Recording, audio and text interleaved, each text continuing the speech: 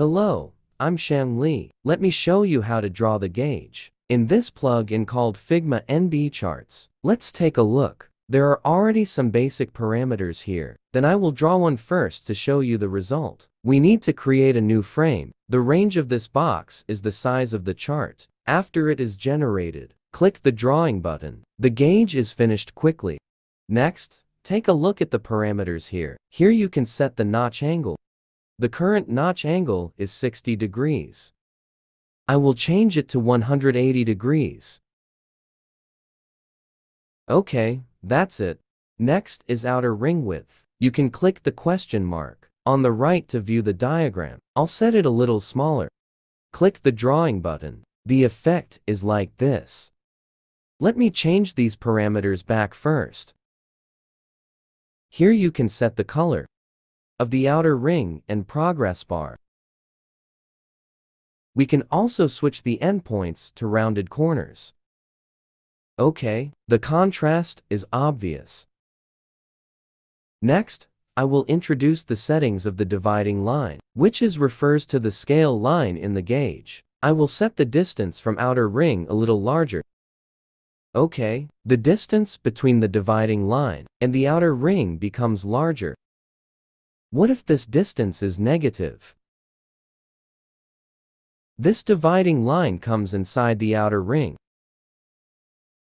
Now, change the distance back. The dividing line is divided into large dividing line and small dividing line. This number of divisions determines how many divisions the dial is divided into. I'll change it smaller.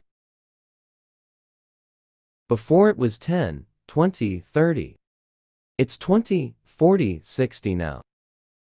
Next, I will increase the length and width of the divider line. Then change the color to a darker color. The result is like this. I'll change them back first. The operation of the small dividing line is the same. The tick text refers to the words 20, 40. We can also turn off this switch to not display text. These parameters are easy to understand. I'll change this distance to be larger and see the result. Obviously, the text is further away from the outer ring. Now, change it back. Next is the pointer. Pointers come in two styles. Let's look at another style.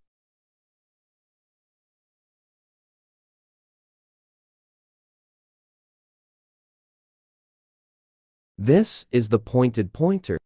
Here you can set its width, length, and color. I now change the color to red. We can also remove the center circle. Click the drawing button. Let's see the result. Finally, the data settings. The current range of this data is 0–100. The value is 70, so this pointer points to 70. Now, change the data value to 40. Then the pointer points to 40, so does the outer ring. Now, change the value to 70. At the same time, increase the data range. Then where the pointer points is automatically calculated. Okay, this part of the tutorial is over. Thanks.